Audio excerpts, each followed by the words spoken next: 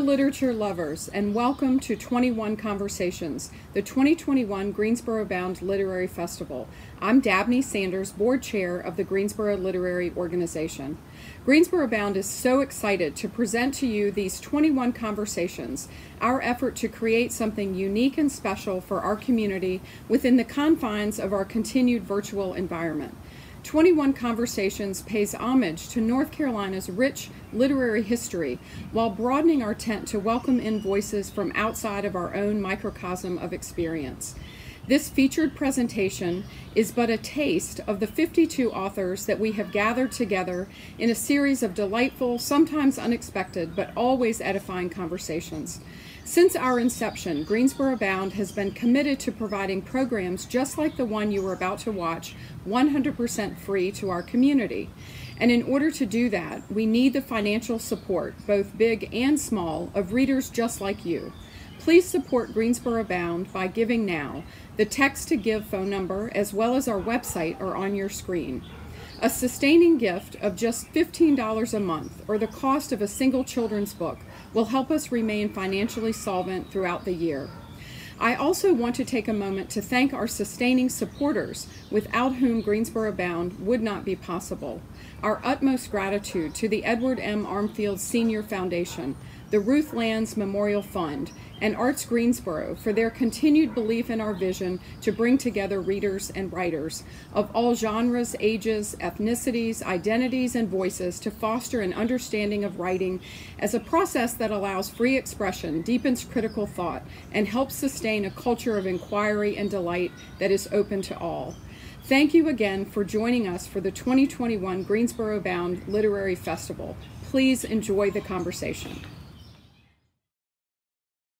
Hi, everybody. This is Denise Kiernan, and welcome to this version of the Greensboro Bound Literary Festival.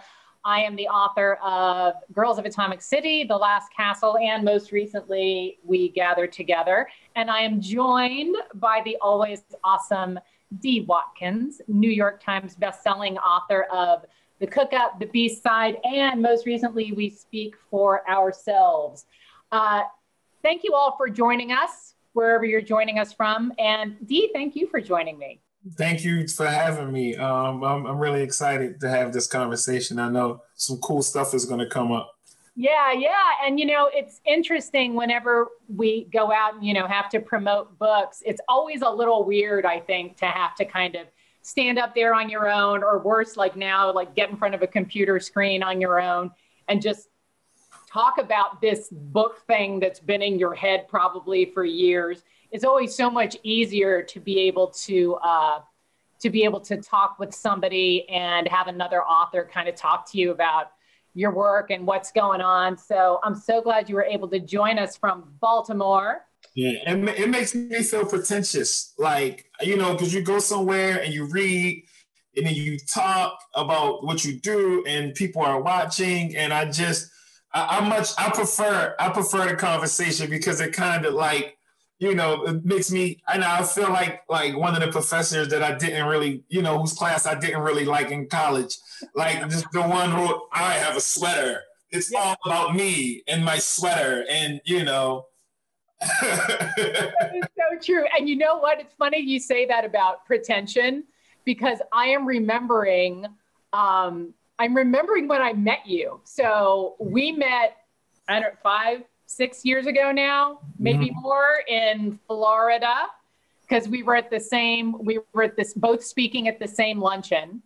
And I remember we were, and you might not even remember this, but actually I was reminded of it when I was reading We Speak for Ourselves. You'll see why in a second. So they were setting up the luncheon table so that we could get ready to have our dry chicken or whatever it was we were going to be nobody was in there yet except me, you, the other speaker, and some of the hosts and things. And they were pouring water into the water glasses, and the glasses all had ice in them. And I remember somebody turned to you and said, "Oh, I'm so sorry. I poured this and I didn't ask whether or not you wanted ice in your glass. Do you want me to take this away and bring you one without ice?" And you looked at him and you said, "I'm not going to be that guy." And that's when I thought, okay, I can hang with him. It's okay. and as a writer or a teacher or an author, you know, whatever, as a communicator, okay, all those kinds of teachers, they're all communicators, right? How can you communicate with people when you're coming at them from the look at my sweater angle? You know what I mean? It's like, how can you have a conversation with people? I think, you know, back then people didn't really pay me much to do anything, right? And then you write more books and you publish more articles and you go more places and whatever, TV appearances, and then people start to pay you. Like, strangely, one day they wake up and they say, "You know what? This person has paid their dues. Let's toss them something," right? Yeah. And you show up at the events, and you know, same events, similar attire, same speech. It's just this time, instead of it being free, it comes with money. And when you are a nice person, you kind of let them down. Like, you let them down. Like, when you are really, really nice and you're really, really cool, it's like they want you to be like, you know, what's the what's the joke they always make about the rock and roll group who wanted like red M&Ms or Van Halen. Halen. They want you to have a little Van Halen in you, right? And I let them down. Like, I'm sorry. Like, oh, you're telling me that you're just gonna give me this plate of food that, you know, someone chewed up already? Okay. You know, I mean, I'm not going to eat it, but I'm not going to send you back to the kitchen because I don't want to be that guy. And you know, but I mean, you gotta be yourself, you know. You gotta be yourself. And that's another one of the great things about like doing these conversations is that when you go and do your own thing on your own, you've heard yourself say the same words over and over and over again. And in your head, you're like, "Oh my God, Denise, I can't stand listening to you one more minute." Other people like it. But other people like it. I know. I know my wife is so sick of my jokes. Like, what I try to tell her is like, these jokes that you hear, you know, when we gather together, it's not the jokes. It's not the jokes that these New York people know. And then guess what? These California people, they don't know these jokes. And these guys at this prison, they, so yeah, you get sick of hearing yourself, but it just shows. I mean, and then maybe I do need new material, but I don't know. You know, I don't know. What's your world like right now? It is, it's a pretty nice day. I'm here in Asheville, North Carolina. That's right. I always like to say you're in Baltimore, Maryland. I'm in Asheville, North Carolina. The festival is in Greensboro. So we're coming to you from all kinds of places. You know, it's a good day, and it's interesting because I was thinking about, you know, how we wanted to do this conversation, and you know, your book, your latest book takes place, you know, basically in 21st century America, and mine takes place in 19th century, you know, America. But I was struck actually when I was thinking about this, about actually how similar in a lot of ways the themes in our books were. And one of the things that occurred to me first, and this is something that's personal for me, I think it's personal for you, is the power of storytelling to lift people up and to give people voices, and how books can actually change people's lives. You know, Sarah Josepha Hale, who's one of the main people in my book, We Gather Together, you know, she's growing up in 19th century America, and she's not allowed to go to school, but her parents fed her books, and her older brother fed her books. And I know you talk a lot in all of your writing about the importance of stories and books and passing those on to people. Yeah, Hale already, it seemed like Hale had ambition in a sense of self, and then her family gave her the tools through books, because she wasn't allowed to go to school. She wasn't allowed to, do a lot of things that a lot of us take for granted. But like, it's a lot to unpack, because she was just so persistent. It'd be really difficult for me to write a letter to Andrew Johnson, but we'll get to that. But she was so persistent, and it was inspiring. And I think you make a great point, because it's just the power of story, but then the power of reading as well, and what it can actually do. One of the things that made me laugh a lot when I was reading your book was, I was like, damn, how did Denise get so much information on this lady? And I literally can't find a document on my grandfather. I'm writing this book on fatherhood, and I'm like, man, well, maybe I should start with my grandfather and then my dad and then get down to me. But there's no paperwork. And you brought her to life so much that I felt like I was a part of that journey, and it was beautiful. Thank you. And I like that, it can be really hard when you go back to, the early 1800s, the mid 1800s, trying to bring people to life when there weren't even photographs of them, Mm-hmm. And one of the good things about her was that she was so prolific. I mean, this was like, we were saying, she grows up, she's not allowed to go to school. Her parents feed her all these books. Her older brother gets to go off to Dartmouth, but then he comes back and he acts like a mentor to her. Mm-hmm. When he's home on vacation from college. So Hale's older brother is giving her like his version of the education he's getting at Dartmouth. He's sharing that. So again, that whole concept of mentorship and giving back that you talk about so much in your work as well, and you do it in your own life as well, I should point out. And then she goes on and she ends up marrying someone who also values books and education and reading. And one of my favorite little things, because I know, you and your wife are so tight, and me and my husband are so tight. And it's so important to find partners in life who value you and want, to raise you up and help you be a better person.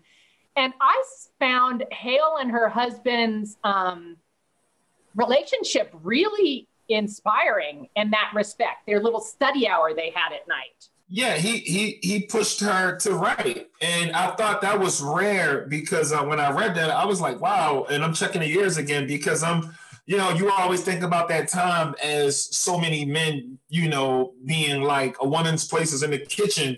Men, men in Congress. We still have that problem. Like something that Mitch McConnell probably said yesterday, but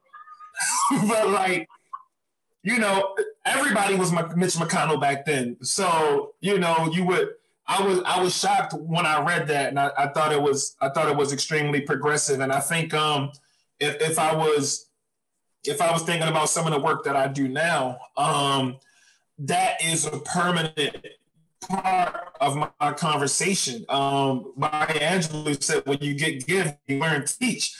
We have to share our experiences. We have to share what we like, what we don't like. We have to share why. We have to do self-work to understand why, and we have to give that power to other people. I've taught middle school, I've taught high school, and I've taught college for a really long time. And what I will say, from middle schools in East Baltimore I taught at Johns Hopkins University. And I will say that, like, what all of these different people from these different places have in common is that so many of them are operating on ideas that aren't their own.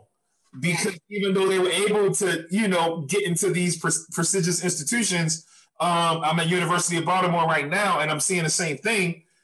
Class, race, whatever, all of these different people they don't have their own ideas because they're not doing that work. They're not getting the chance to fall in love with books. Opportunity and privilege can land you here or it can land you here, but everybody's going around thinking like everybody else around them. And I think they were extremely rare. And that study hour makes you rare. It does that. It forces you to think and to be able to move at a higher level. It does. And so you can just picture, Hale and her husband sitting, by candlelight and, from 8 to 10 every night. And, one day it was botany and one day it was French and one day whatever else they had there. And because they were both interacting with those words in their own way, then a conversation comes out of that. And then as you relate to other people over the power of books, you develop your own opinions, you develop your own views, you develop your own perspectives that you can then go ahead and share with others. And it was so, it's heartbreaking that she, had such a short amount of time with him because, he died like so many people did back then in the 1800s from pneumonia. And so there she is, widowed with 5 kids, the last one born right after, his father died. And because her husband had encouraged her to write, and because people had given her books and allowed her to take, like you mentioned, that ambition and gave her the tools to do something with them, now she starts writing, which was not necessarily, expected of her. And she did it because she needed to put food on the table. But, she can't do that as writers. We write because we don't like having food on the table. But someone will pay us to talk and give us dry chicken for lunch at a luncheon. Yes. But, she does. Sorry, go ahead. No, yeah. She doesn't just, stop there. You're talking about, and you mentioning Maya Angelou as well, the importance of teaching. So and giving other people the opportunity to shape their own narrative. And she ends up doing this, she publishes her first novel and gets enough attention. She gets asked to, edit this brand new ladies magazine. But she could have just kind of said, oh, well, I've arrived and I'm going to go do my thing now. But she doesn't. She tries to lift other people up and help them tell their own stories. And you talk a lot. It's one of the things I liked a lot about We Speak for Ourselves. You talk about the importance and the power and the empowerment of crafting your own narrative, of taking control of your own narrative. As an artist, I feel like, especially coming out of a city like Baltimore, when I was trying to get established as a writer, I didn't have mentors, or I didn't have people to teach me how to get an agent, how to agent my agent, how to, navigate through the publishing world, what a proposal should look like, what a contract should look like, how does it work? Like, I didn't have any of those things. I had a couple of people point me in the right direction, but I didn't have a fraction of the kind of guidance that I give to the people who I mentor. I truly believe that is a part of your body of work. Like, we write these articles, we write these books, we do these TV shows, but at the same time, we need to groom the next generation of artists so that they can have opportunities too. So if I'm frustrated about representation and not having the ability to tell the stories I want to tell about the places in the neighborhood that I love, well, how much of a jerk am I if I let that die with me? Right. I fall hard, I work hard, I got these opportunities, and now all of these kids are reading these books, right? We Speak for Ourselves was One Book Baltimore, which means, and they changed my subtitle, but we'll get to that. don't even start with me in subtitles, please. Yeah. I mean, they literally changed it from the hardback to the paperback. They changed the subtitle, but we'll get to that. That book was One Book Baltimore, and tell people a little bit about what that is, because I was so excited when I saw on IG when you were like, oh my God, One Book Baltimore. Tell people a little about what that is. Those are such powerful programs in various communities. So it was a really big deal for me because in the book I talked about how there was like 3 consecutive years of me being promised to have my work added to curriculum. And like I said, I'm not a pretentious guy. I'm not the guy who writes a book and says, you need to add this. Every student should be learning this because of, you know, me and this alleged sweater that I just have this dusty t-shirt. But I'm not pretentious like that. So the students were requesting me like crazy to come to their schools. I was getting like my biggest fan base were students in high schools all across Baltimore City, to the point where so many teachers started teaching my essays, they started teaching my books, and they started doing GoFundMes, and they started doing what they had to do to raise money to put the books in the classrooms. And I was lucky enough to be selected to represent Penn Faulkner in schools. So Penn Faulkner started buying a lot of my books and giving them to schools, and I would go to them schools and I would talk to kids. So it was a beautiful thing. And the problem was kids started stealing the books. So when they started stealing them, I'm like, damn, they're not stealing Things Fall Apart, even though that's one of my favorite books. They're not stealing that. They're not stealing The Crucible, but they're stealing my books, so we should be able to do something about it. And the school system agreed, bringing me in, letting me know that they want to partner with me to make this thing happen. And then just different ways, like rejecting me, like, oh, well, your book has profanity. We Speak for Ourselves actually doesn't have any, maybe like one curse word in like the whole thing. I don't even know if I recognized any, but you know, profanity, a long list of people who are in schools. Yeah. You have to wash your mouth out after reading the book because it's like a lot of them, but it's still worth reading. Yeah. So I was denied for 3 years straight after being promised, to the point where I said, you know what? I'm just going to continue. The book is already in schools. Teachers already know. Students know. And I'm going to make myself available because, again, that mentoring piece, that these students have never met an author before. Or like I'm the first author that thousands of students in Baltimore City has ever met. So this is important to me. So I'm going to keep going. And then some change happened in administration and some changes happened at the library. And I get a phone call and they tell me that they want to bring me in. They want to make my book One Book Baltimore, which means every 7th and 8th grader gets to read the book at the same time. And in Baltimore, that's like 13,000. And they get to keep the book, which is important to me because most kids from Baltimore don't have libraries. So they get to keep the book and build and start their own library.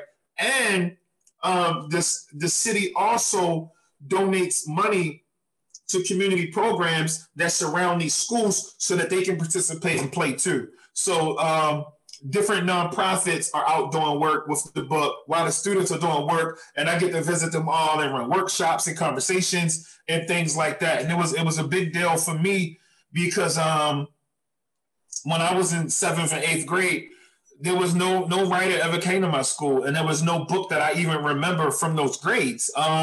Every little kid, or most little kids, we love books when we're little. We love Curious George, and you know, we love Stone Soup, and we love those books when we're little kids. But then in middle school, you hit us with these books that don't really connect to anything that we care about, or have people that look like us, or celebrate anything that's meshed into what we do. And a lot of us drift away from reading. And that happened to me, that happened to my friends. And as a result, by the time we got to high school, we weren't prepared. College, we weren't prepared. The real world put us in cuffs, literally. So like all of that stems from not being able to think critically and make good decisions. So we got to get them early. And once I learned that and studied that, I worked hard at creating for those young people, creating for the adults from my community who didn't grow up to be readers. And then it all came full circle when I got that honor, and so many people were able to participate. And even though it was virtual, this was the most successful One Book Baltimore they ever had. So this was like the biggest. And I'm hurt because I didn't get a chance to physically visit these places because of COVID. But I'm still gonna do what I can do for the school system and for the Pratt Library in Baltimore when this ends, because I just, you know, we gotta make those connections. You got it. It's so exciting, and I'm not surprised at how popular it is. And you talked about just now, and you talk about it in the book, that, like you said, you know, and you mentioned Curious George, which, by the way, there are like 4 different Curious Georges in my house right now. Curious George is my spirit animal. Like, he sits on my nightstand. Like, that's Curious George is my guy. And, but we do, you know, either you get hooked and you have people who are giving you books that speak to you and you stay with it, or you don't. And you didn't have that, but you talk in your book about don't make it out, make it better, and be the person that you needed when you were growing up. And I think that's that's such a universal message, because we all remember what we needed when we were growing up. And there's nobody here who got everything they needed when they were growing up. There's always something you can give back and do. And to do that again, you know, with the power of storytelling, especially storytelling that speaks to specific communities in a way that other books that they've been assigned have not, is really huge. Because you were, I think it was, you saw a woman. The Sister Soldiers book changed your life for you, like got you back into reading, right? It was a mistake. My whole career in literature, every award that I've won, every place I've been, every book talk is all just a mistake. I was in a hospital and the nurse was reading a book that spoke to me, and it's instantly redirected the course of my life. Any and everything I'm doing right now is a result of somebody making a joke with me, you know, and giving me a book, and me making a joke back, because I like to think I'm a jokester. And she left the book, and, you know, I fell asleep. And when I woke up, I started, you know, thumbing through the pages, and I did not know that I could finish a book. I didn't have the confidence to really jump out there and just read, you know, for fun. And that book had did that to me. It did that for me. And ever since then, my pathway has been guided toward literature. See, I love that. Again, and a woman writer. So again, the parallels between you and Sarah Josepha Hale are just incredible, you know? Right. That was big for her. Like yesterday I was reading the section you wrote about her will. Yeah. And who she was leaving her book to. The whole, like, yeah, it was a big thing. And it's, I got to tell you, that was one of the biggest finds in all my research. And see, now I want to help you find your grandfather. See, like, I love digging for that stuff, man. And like one of the biggest finds in my research was coming across getting her will. And it's cool because you can see like her handwriting. She wrote it all out by hand.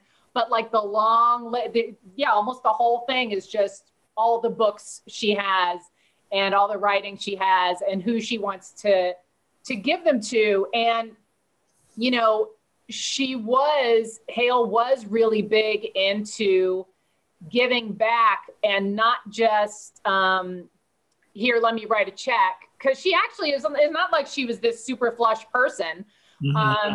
But, you know, it was giving back by giving other women opportunities to write, giving men opportunities to write too. One of my favorite stories in the book is when she publishes this writing by this young unknown writer, and she says, you know, he's a little boyish and he needs to come along, but you know, he does show signs of real genius. And then she gets oh God, but go ahead.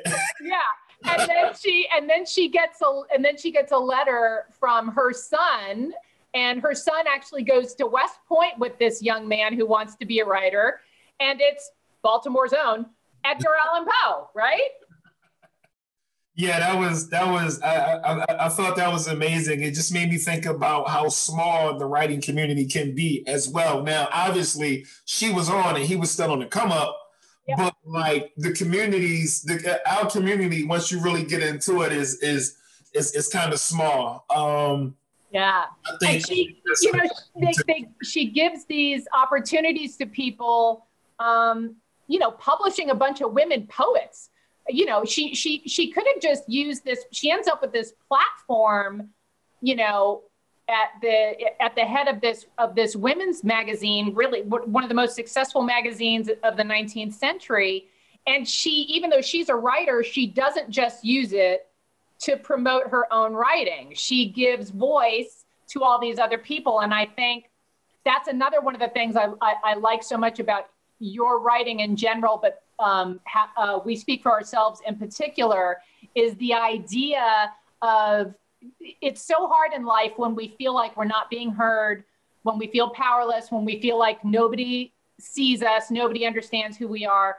And you talk, the importance of giving that voice to people who feel like they don't have one, and it's kind of finding a way. Like I said, she couldn't vote. This was the 19th century. She couldn't vote, but she figured out a way to not just get her voice out there about things that were important to her, but other people's. And you talk a lot about that, the importance of that too. Yeah, I think it's also like the beauty of a person, a determined person, to work both inside and outside of systems. Like, that's a good point. You're not gonna shift the world through policy and policy alone. You're not gonna change the world. You have more of a chance of changing the world from the bottom up and taking things into your own hands and collecting and connecting with people in your community, because the people on the top, they don't know what the people on the bottom talking about.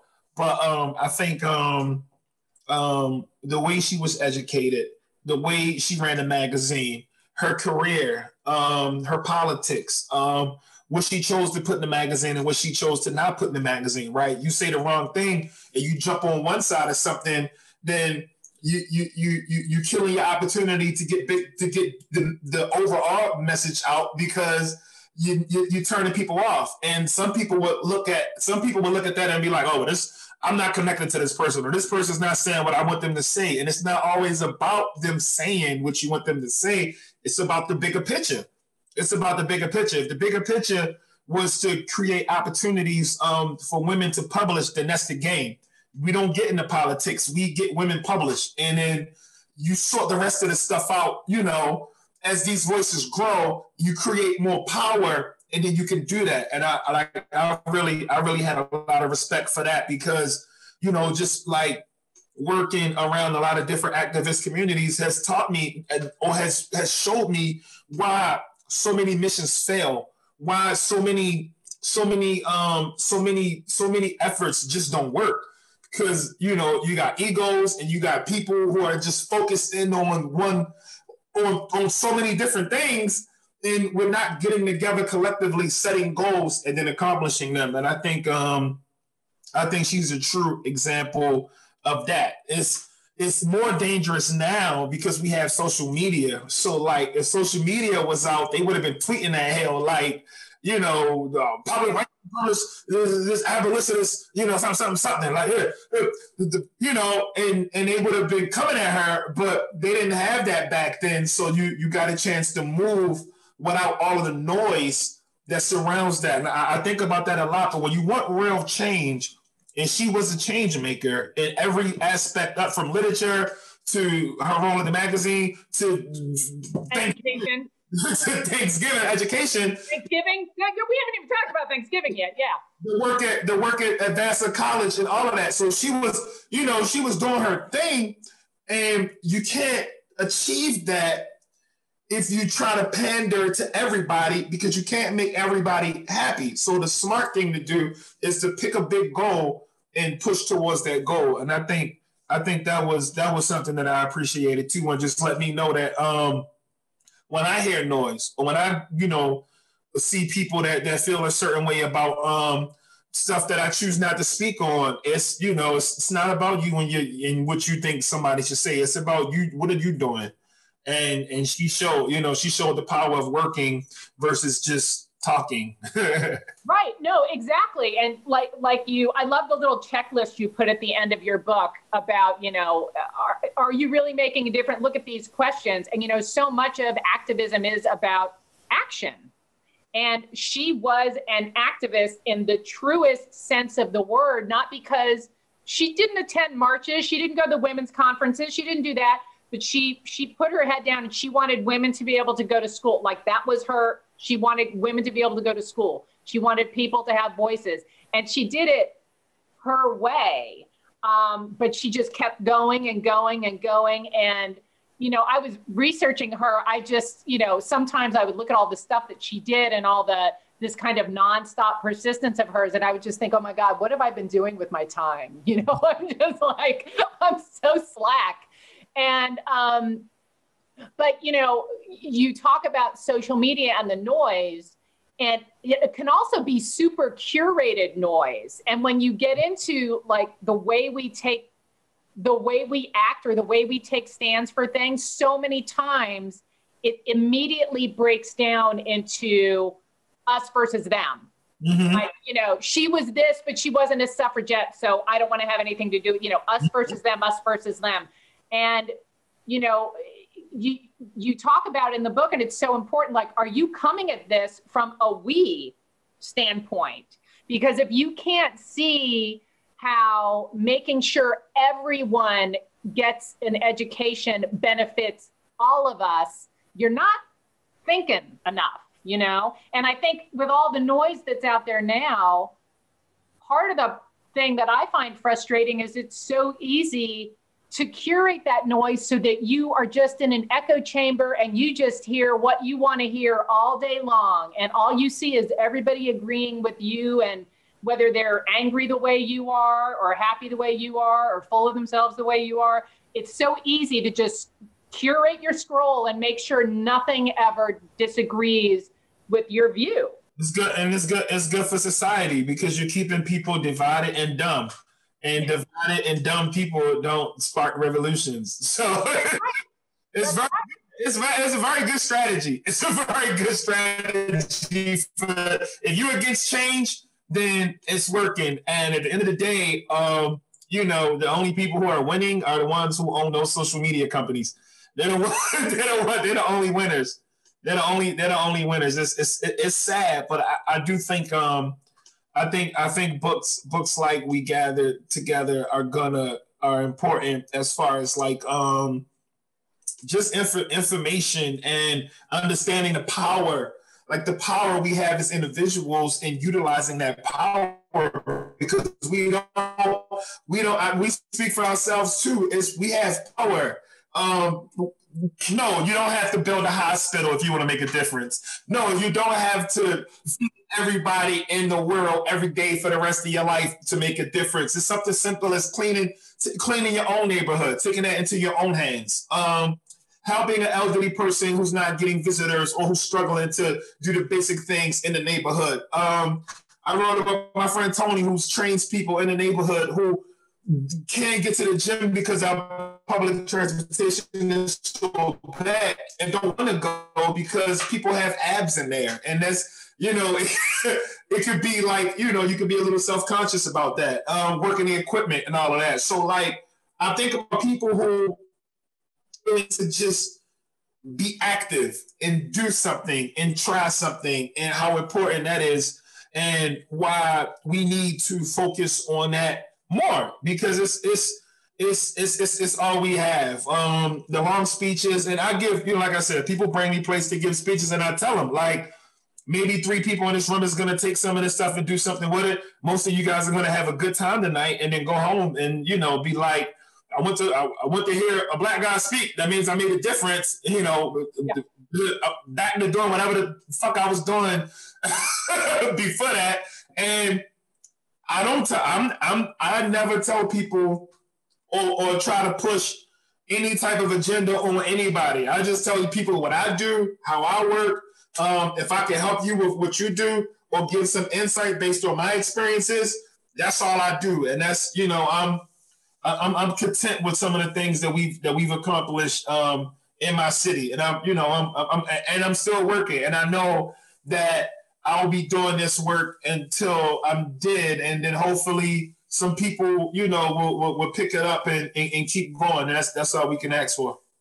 Well, and you talk about, basically you're talking about legacy, the kind of legacy that your action and your work is going to leave behind. So I think about so much of what drove Hale, because she was a widowed mother with 5 kids to take care of. So much of what drove her was wanting her kids to have an education, wanting other kids like hers to have an education, wanting them to have the opportunity she didn't have. And, you know, you as a new father with one of the cutest babies ever put on the planet. If you ever want to smile, go to Dee's Instagram feed and just look for pictures of the baby. And it's just like brightened your day. Do you kind of feel like now as a writer that you're sort of like, your baby girl's kind of like, you know, what are you leaving behind for me? Like, do you sort of feel her watching while you write, sort of?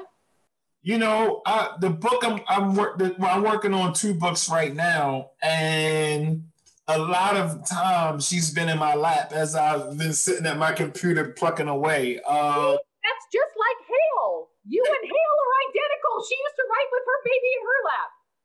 Yeah, so she was better than me because her baby was asleep. So if she would be writing, I got to deal with a kid who doesn't want to sleep during the day, which is good because she sleeps all night. She sleeps all night. She takes naps sometimes, but she likes to press the buttons, and you know, and I think about the world that I will be leaving behind for her a lot, and I think I'm proud that me and her mom cared about these things before we even knew she was coming into the world. I'm happy with that, and I'm happy that she's given us more of a focus, and she is something that I didn't have. She's growing up. She already has over 100 books, and today she's 14 months. So she's 14 months today. This is her first day on the potty too, which is funny, but she's not there yet, but we're working on it. But she already has like more books than anybody I ever knew at that age ever. And she likes them. She likes to look at the pictures. She likes to touch them. She likes to thumb through them on her own. Sometimes she holds them upside down and she's like, E. And I'm like, okay, yeah, that's not what it says, but we working, baby. We working. I think it's important because books are going to be a part of her life. And have been a part of her life since before she was born. And now when she goes on to have her family and whatever she decides to do with her life, it won't be like she won't have to be surprised by a nurse passing her a book, you know, when she's in her late 20s. She can just be getting, you know, it's just going to be like a normal thing. And I'll be forever thankful for that. I'm sure she will too. When are you going to let her read the cook-up? Whenever, like, I'm not that, I don't think I'm going to be that kind of parent that tries to censor, culture. She'll understand, violence and where it comes from. She'll understand privilege and how it works. She's going to understand all of this stuff. Like, and I've made an early decision to just be brutally honest with her about everything, just so she's, she's not in school in like Black History Month and then like they post like former crack dealer turned philanthropist and that's like me on the picture like this. I don't want to freak her out. Like I don't want to freak her out. Like, so I want her to know Daddy was bad and he got his life together, and he gave back. Isn't that? I kind of want to see that poster now, though. But isn't that much more empowering in a sense? Because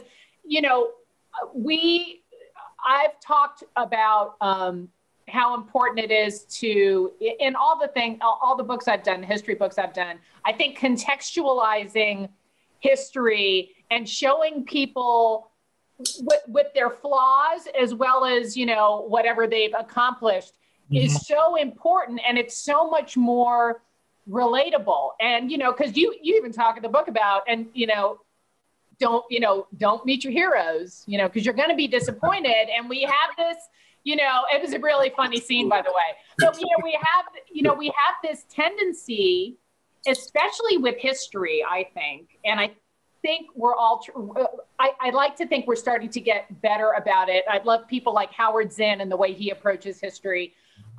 Looking at, we have this tendency to want either people are saints or they're sinners, right? They were the good guys or they were the bad guys. Well, you know what? We're all a little bit of good and bad. And honestly, if you can highlight or at least give equal time to people's flaws and then show how they've evolved, that to me is a much more powerful, relatable story. I mean, you show how, because you can show how people are capable of change. And God, don't we want everybody to be capable of change? So I like the idea of Daddy was bad and got his act together. That's a much more powerful story than Daddy's a perfect guy, right? I mean, come on. Daddy ate all his vegetables. Like, no, baby. Daddy didn't eat vegetables until he was like 28. You're going to eat yours.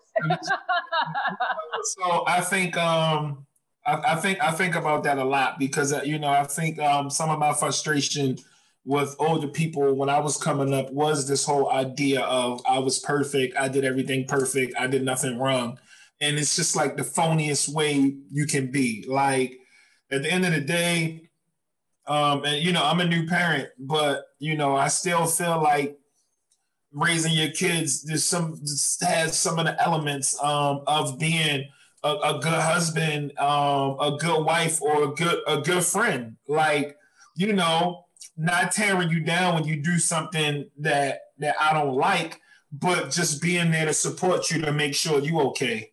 Letting you know how that made me feel. Giving you my experience if I can relate.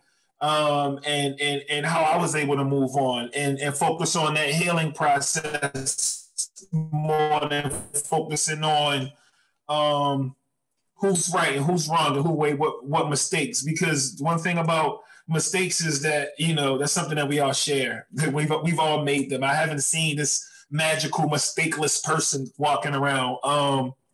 So like you let me know.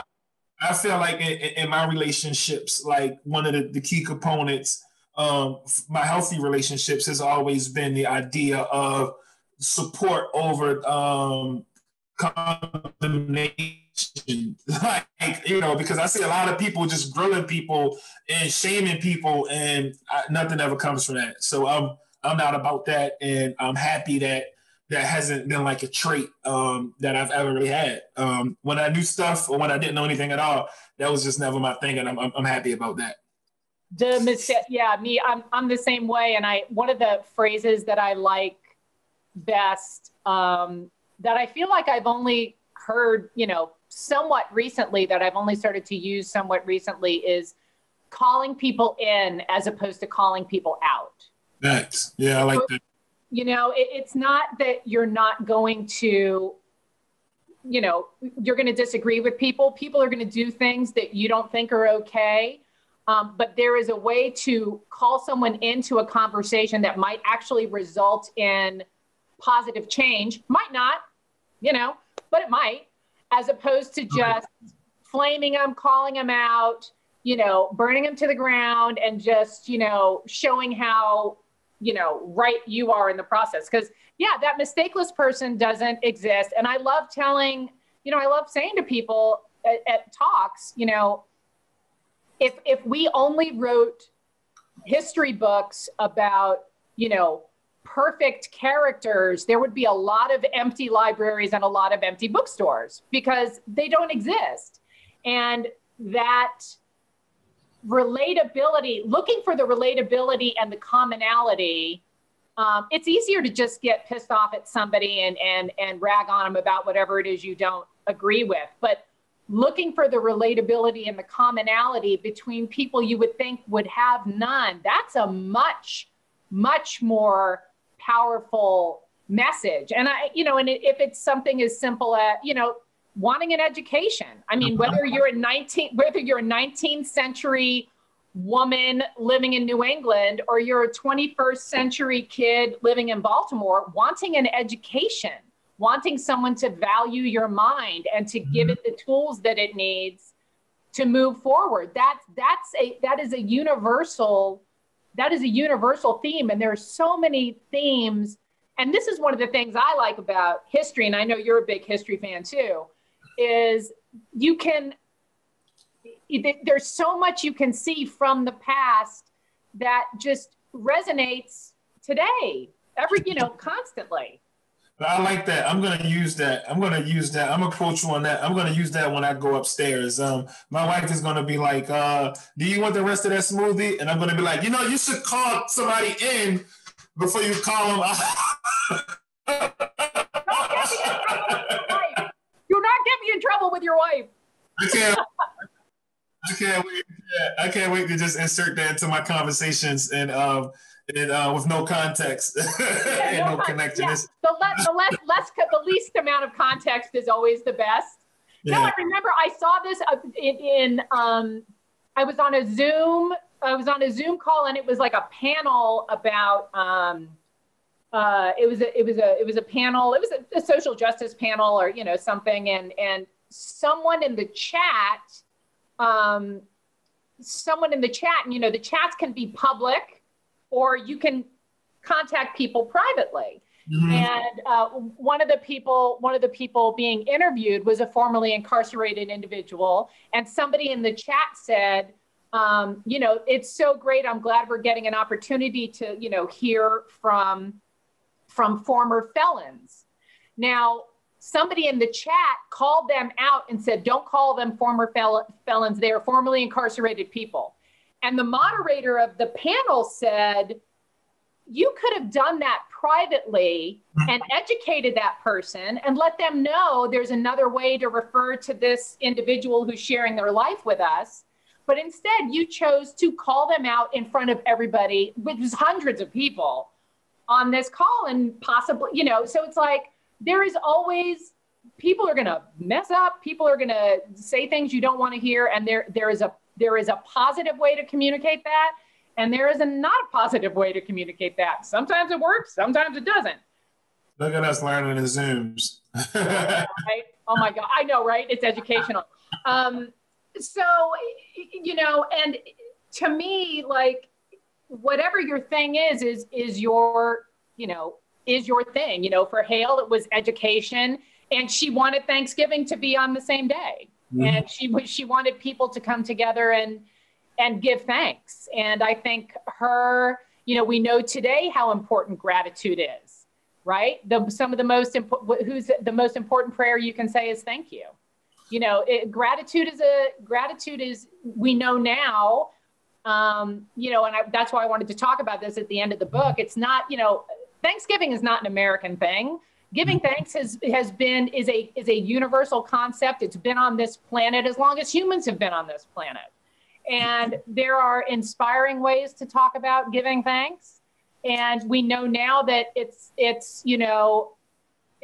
good for your health. It's good for your blood pressure. It's good for your mental health.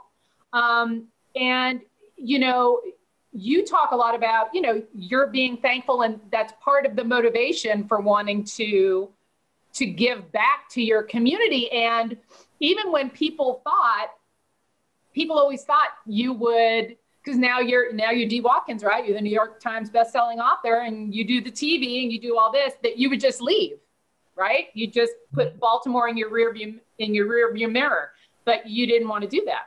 This is gonna suck if this video comes out and I'm in LA next week with like shades on, like new home. Okay, then I am not calling you in. I am calling you out. It's not going to happen. But what I will say is one thing that I just want to close with, because I know we're getting close. I know we're like we're running over time, but I want to make sure this is in there, is that reading your book made me think about a woman in Baltimore named B. Gaddy. And for decades, she's passed away. I was good friends with her son, Tony Loss. He's passed away too. But he was murdered actually, but she died of natural causes. But for decades, she was from East Baltimore, Collington and Fayette Street. She received national attention for feeding every homeless person in Baltimore every Thanksgiving, every Christmas Eve, every Thanksgiving for decades. And it made me think about her a lot. And, she's just been on my mind a lot because she's an amazing person. And we used to volunteer there as kids because you needed it for like hours to graduate high school. So that was like one place we can do volunteer work at, because she eventually ended up opening a homeless shelter too. But as I got older, I would still go back and volunteer every once in a while. And when I think about why giving, it has always been a part of me, it's because of what she did, what she created, and what she instilled in us. So like, I was thinking like, with all these Confederate statues in these different cities coming down, like, crazy. We had Confederate statues in Baltimore, which is so weird. But I'm like, they need to erect one of her because she was truly a legend and just put on for so many people. So I definitely wanted to make sure I close with that because it's just really important. I love it. I have nothing to add to that. Please look when you can. Beagaddy. It's a great story. Beagaddy. Yep. I love it. B. Gaddy and Sarah Josepha Hale. Two awesome women separated by, I mean, that is the perfect, I cannot think of a better way to end our little day here at Greensboro Bound Literary Festival. And hopefully we get to do this in person. Yes, my God, please. You come to Asheville, I'll go to Baltimore. We got to make this happen, man. We got to make this happen. Thank you so much. This was so much fun. And thank you everybody for watching, and thank you Greensboro Bound Literary Festival for celebrating books and the people who write them. Yeah. Bye everybody. Peace. Thank you again for joining us for 21 Conversations. If you enjoyed this presentation, please like and share with your friends and fellow readers. One final reminder that Greensboro Bound is a nonprofit organization committed to bringing together readers and writers throughout the year at zero cost to our community. Please help Greensboro Bound maintain that commitment with a sustaining or one-time gift now. The number to text to give and our website are on your screen. Thank you. We look forward to seeing you in person next year at Greensboro Bound.